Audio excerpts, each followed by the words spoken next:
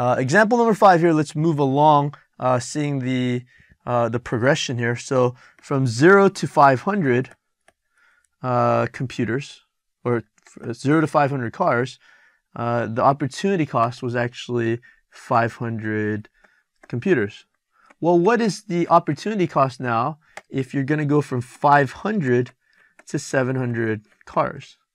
Well, again, understanding that now what you're giving up here is going up and down. What you're giving up is left to right now. So instead of having 2,500 computers, now you have 2,000 computers. So the opportunity cost, yet again, is still 500 computers.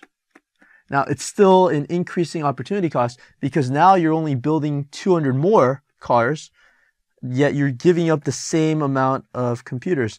500 here and 500 here. Here you had 500 cars, but now you only have 200 cars, and yet you still gave up those 500 computers. So this is still the law of increasing opportunity costs, whether you're going left and right or whether you're going up and down. So again, be very familiar with how a production possibilities frontier works, either again from the x-axis or the y-axis.